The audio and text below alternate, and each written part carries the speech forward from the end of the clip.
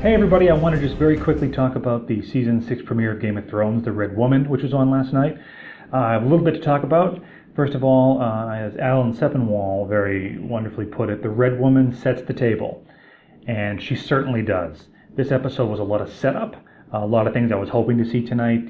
Jon Snow resurrected, or Jaime and the Zombie Mountain wreaking revenge on the Sparrows. I was looking forward to that scene. The issue that I'm having right now is that I'm actually in a position where I'm rooting for the Lannisters, and I feel like I really want to see Cersei get her revenge. I never thought I would feel that way.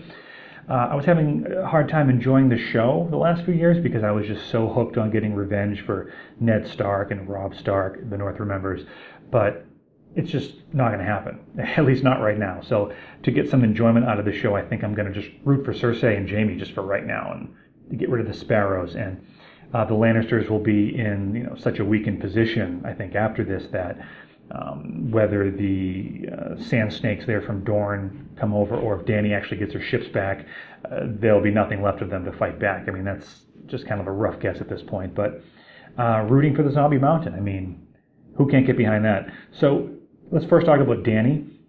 I really feel like this bit with her and the Dothraki will drag on. Get it? Dragon. I was disappointed that he didn't cut her dress. It's been a while but it's okay. I know she's not into that anymore. It's totally fine. She did a good bit of posturing, where she's saying, I'm Daenerys Stormborn of the House Targaryen, all in ancient Valyrian, or was she speaking Dothraki? Someone can probably leave me a comment, and they know for sure. But her words, a millionth of her name, Queen of Nothing, they held very little power. And it wasn't until she name-checked Khal Drogo that it basically spared her a pretty horrible couple of days. But now she's going to be taken back to Vaes Dothrak, where she's going to sit and be one of the soothsayers that previously predicted that her son with Drogo would be the stallion that mounted the world and lit it on fire, or whatever they said. So she's going to have to get out of that situation. A really funny bit when the Khal was talking to his men about the best thing in life, seeing a beautiful woman naked for the first time, and he said, well, what about breaking a horse for the first time, or what about going into battle, or whatever it was, and he's like, all right, it is one of the 5 best things in life.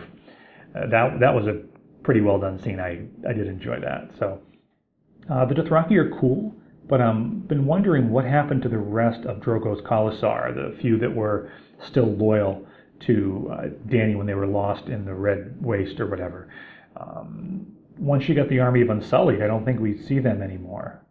Maybe someone could leave me a comment and correct me, but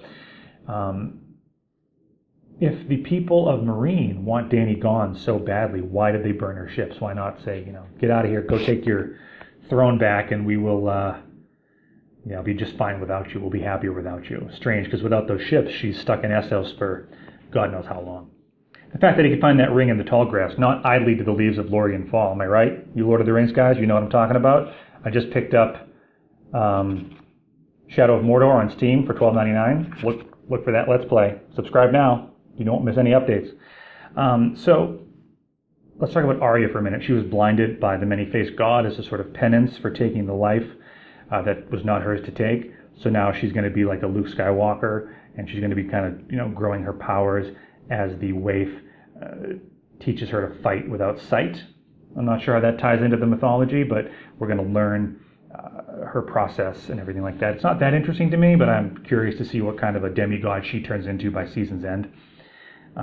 In Dorne, the Sand Snake woman there, the sister, was chastising the old king for not leaving the palace and not leaving the grounds. But I could chastise the screenwriters for the same thing, because we haven't seen much of Dorne at all. We saw a little bit of the beach, and it's been primarily inside those palace walls. I know HBO has a limited budget, but still, I don't really care that much about Dorne. Sansa Enrique, Theon Greyjoy. I thought it was going to be lazy writing if they were recaptured and just brought right back to Winterfell, but luckily, in not a Deus Ex Machina, Captain Phasma shows up and saves the day. It made perfect sense. She was just done killing my boy Stannis, the one true king.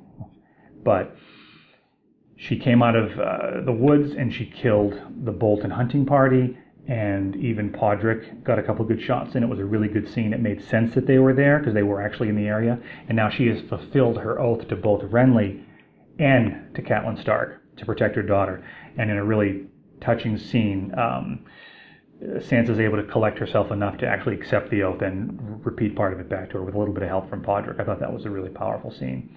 But that was the high point of the episode for me, was actually seeing the Bolton's party killed off by one of the few remaining good guys on the show, of course, Brienne of Tarth. Interesting bit about Ramsay as well, that the Kettleman's daughter, who he remarked always smelt of dog, became Puppy Chow. I thought that was kind of poetic for such a cruel bitch as Miranda.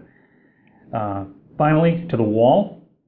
I do like that Jon's friends and Davos know that death awaits them outside that door. I love the line, "If you were expecting to see tomorrow, you're in the wrong room." That was good.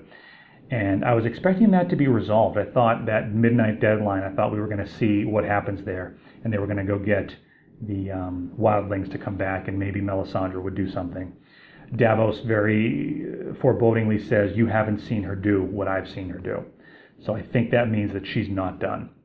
And the titular Red Woman, even though she turned into something out of room 237, out of the Overlook Hotel, we haven't seen her do everything she's capable of yet. She's still full of surprises. So even though it seems as though she's lost her faith and she's done with the Lord of Light, maybe she's got some fight left in her. Maybe she will bring back Jon Snow, or if not, maybe she's done as a character. I'm not sure.